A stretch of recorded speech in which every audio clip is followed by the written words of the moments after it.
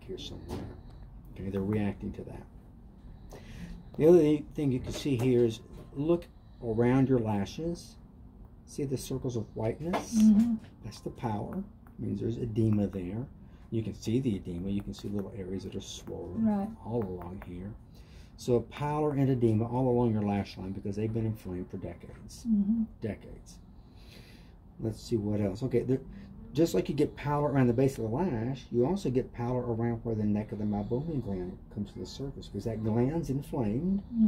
And you can tell when you see pallor around the opening, where the opening of the meibomian gland should be. See these little whitish patches along here? Here's a dome right here. But then you get these little white circles here. And I call these little white circles target signs, okay? They've just been identified just in the past few months that we get these target signs. Now, the reason I call it a target sign is because you'll get the generalized white disc. Then inside of that, you'll get a little brownish colored ring. Now it's subtle, but for instance right here, see the little bit of a brown color there? It's hard to see, but it's a white here, a little brownish ring here. That's the duct coming from the gland. And then look right in the center of it. See the little white dot?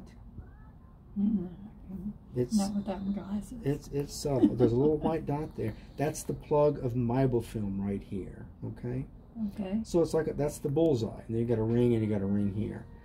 There's one here. There's another one right down here that's sort of evident, not focused perfect. But those little white circles around your glands, that shows that they've been inflamed also for a long time. It's pallor. Leakage from dilated vessels. All right, well, let's keep going. Oh, and one other thing, you got this big band of red down here under your lashes. You'll see it also on your upper lid. Maybe if you've closed one eye, you've looked at that lid, that big red band there. All right, I call that the scarlet linear. Scarlet linear, we get that because the tissue just inside that skin is that little lash follicle that's been inflamed for decades. So if this gets inflamed for decades, eventually the skin right in front of it gets inflamed. And if your meibomian gland is inflamed for decades, you'll get inflammation of the conjunctiva right back here on the back part of the eyelid. All right? We'll look at that here in a second. That's why it looks like I've got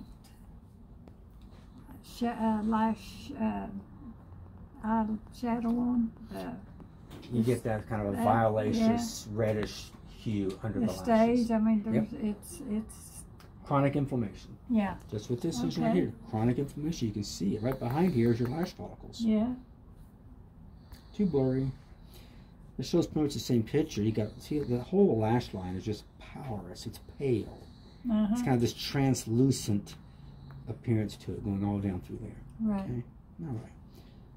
I'm going to move along a little bit. Here's a target sign here. There's one there. The edema is pretty evident. Look how swollen these follicles are. Here's the injection inside the conjunctiva. Here. Because your meibomian glands are right behind all that injected tissue. That's injected. It's hot because your meibomian glands are hot. There's another target sign there and there. Look at that band of redness down here. See how red that is? That's just all inflammation. This is, I've really got this lid pulled over now, so what we're looking at is the lid pulled over like this. All right? And look how injected that is. Now this is the upper lid. The target signs are easier to see up here. Again, that's evidence that your meibomian glands are inflamed.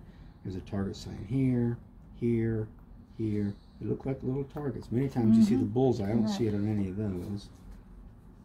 Here's kind of one right here with a little bullseye in it. There's one right there. So there's a bullseye right there. If you can see a white dot surrounded by a brown ring, surrounded by this white disc. There and there are classic target signs. I'll take your word for it. Same thing.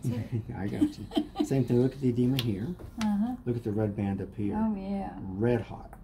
Those follicles have just been getting beat up for decades, but they're hanging on. You haven't lost that many lashes yet. But eventually these could fall out. Same thing there.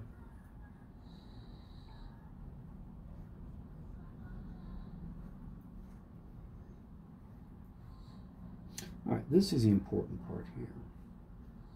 This is just going to show me your meibomian glands, okay? Now, I thought just sitting down. You're 71 now? 4. 74. And you've never worn contacts, right? Or have you worn contacts? No. Never have worn contacts, No. okay. Well, I thought at 74, especially with some notching I saw in your exam, notching of the lid margin, it was kind of irregular. I thought for sure we were going to have a lot of meibomian gland disease. I was Well, they worried about replaced when they did the cataract? cataracts. Yeah. The lens. He replaced the Right, lens. now that's yeah. inside the eye. Nothing to do with what we're doing Nothing. today. Okay, No. great. When I Okay. examine your lid margin, I can look for little divots in the lid margin where it kind of divots down like with scalping. Whenever I see that, that means you've lost some meibomian glands because meibomian gland atrophies and shrinks up when it fibroses and pulls down the lid margin. You've got some of that. I thought, oh boy, I thought we might be in trouble. But actually, I was pleasantly surprised with how many meibomian glands you still have that look very functional. Now, I'll show you. See, by taking a video here, I can kind of stop it where I don't have that glare and we can get a look at it.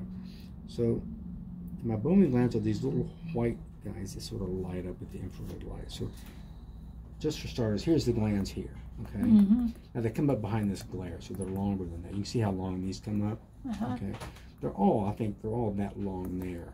And you've got a fair number of glands, right? You got a good number, and you got good length, and you see that granularity. It almost looks like a little pop. I call it popcorning. See a little granularity to it. Yeah. That means you've got little individual oil-making sacs on this gland structure. So that's all good stuff. You've got granularity, you've got volume, you've got length. You got a good number of them. Now they're damaged, all right. These glands should come way back to here, but they're about half the length they should be. This is half the length. There's a nub right there. That's maybe, you know, a fourth of what it should be or less. Ghost gland there, so this one's completely atrophied. That's probably caused the notching I saw. No gland there, it's missing. There's a remnant of a gland here. So I'm not saying, you know, it's all, you know, blue sky and roses here. There's some significant damage, but I'm happy with what I'm seeing as far as the volume I've got to work with. Okay. All right. But this gland's pretty much dead. There's one that's completely died there. So you'll get these remnants of glands. This is probably a ghost gland here. You don't see that granularity in these two like you do in these. So that means they've probably lost their little gland making sacs and they may or may not give up the ghost down the road. But let's see if I can get them a little better. So that's pretty much your volume right here. These glands here. 1, 2, 3, 4, 5, 6, 7. There's 8 glands there. That's decent. I can work with 8 glands. Okay. We're born with way more glands than we need, fortunately, in life. Yeah. We're born with more than we need, so we can lose some and still end up with a normal oil layer. Maybe that's why we was born with more than we need. I think exactly that's what it is. Because for millions of years, we've had biofilm growing on our lids. Yeah. Back when, in the days of living in caves, they got blepharitis and lost their tears as well, just like we do today. Right. So more oil glands, you have better vision for longer. Right. You can survive if that tiger jumps out at you. Yeah. All right, look at all this tear, all this gland volume. And again, they're all short. They're all half as long as they should be, but look how many I got.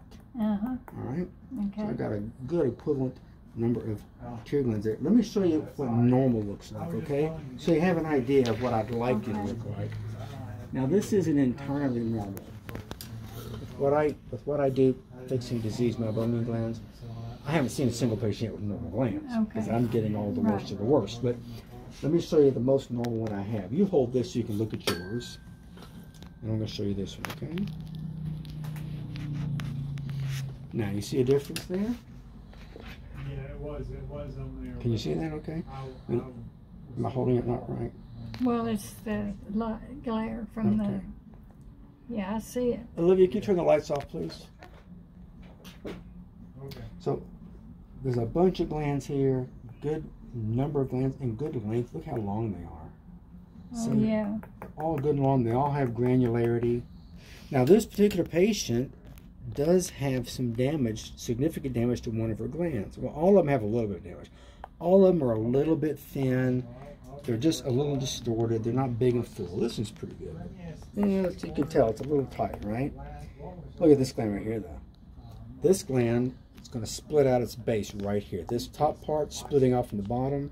That's what inflammation does. This will eventually die off. in this patient, this gland will be just a little short gland that's getting bent over. They'll do that. They'll bend over and get warped when they get inflamed. So, not to say this is perfect. There's some damage here, but look at the volume of glandular tissue. Yeah, compared to mine. Compared to you. Yeah. Yeah.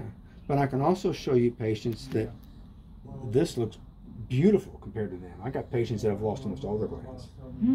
So you're in pretty good shape, right? Okay. But I just want to contrast the difference. What I'd like you to look like here and what you look like is there. Right. You can see the difference, right? Yeah. Okay.